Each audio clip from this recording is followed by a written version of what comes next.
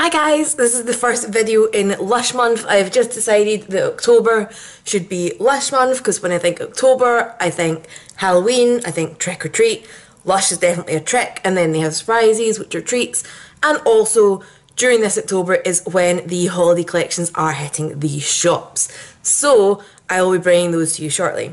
But first of all, we're going to start with another new product, and it is this little guy. This little guy is Scrubee. He's a bee. And he has that same chocolate scent as Soft Core, if you've ever smelt that. Now, I have the information about this little guy up on my screen.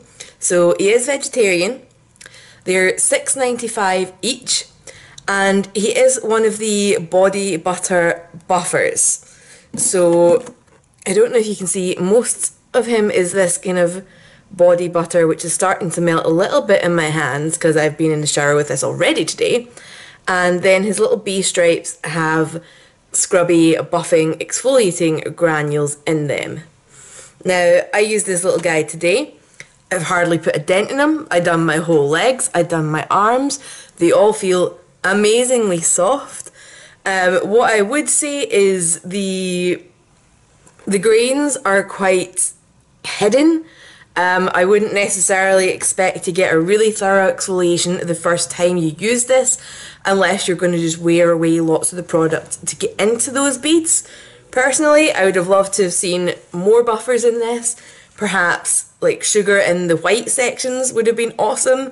Then it would be two different kinds of exfoliant in one. But overall, he's awesome. He's amazingly cute. I can imagine like doing a present up for somebody and having like the sex bomb bath ballistics with the wee flowers, and then just have the wee bee in the middle as if he's going through the flowers. That would be adorable. So overall, I think this guy is amazing.